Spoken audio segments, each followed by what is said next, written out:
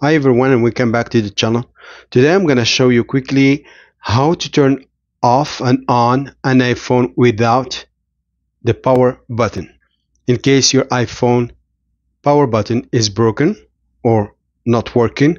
So it's very easy to turn off your iPhone. You just go to settings, scroll down to general. In general, scroll down, you will see shutdown. Press that and slide to power off. That's how to turn off an iPhone. Now, what if you want to turn it back on without the power button? So to turn it back on, it's very easy. You just get your iPhone charger cable and the power adapter. You connect the power adapter to a power source